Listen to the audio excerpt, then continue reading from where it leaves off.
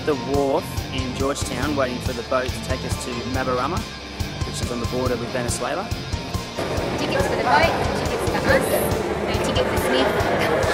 She's free. And that's our boat just out there. So here's our boat taking us to Mabaruma. From there we're going to look for a way into Venezuela. I'm not sure if such a route exists, but we'll find out quick enough. There's the lifeboat. Moving planks over for us to get our bikes on the boat. Everything else is on the boat, we're last to go on. It's okay, it's not stressful at all.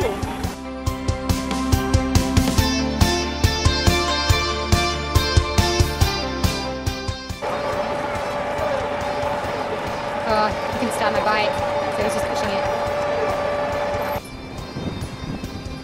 We're out on the open ocean. The style is comfortable. The camping chair has come in so handy so many times. And our 20-size inflatable mattress, which is always handy when we're camping, is now being used on our boat trip. All these gas bottles, they're not secure. I don't really know if they're full or empty, but we're going into the middle of Bukul.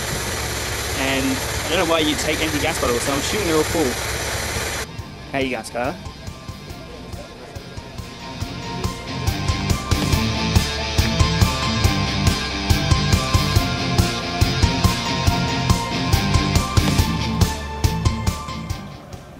We're in our little cubby house. We're trying to keep out of the heat. The boat people won't let us inside the Skylar, so we have to sit outside while we wait for a couple of hours to anchor. We're at anchor.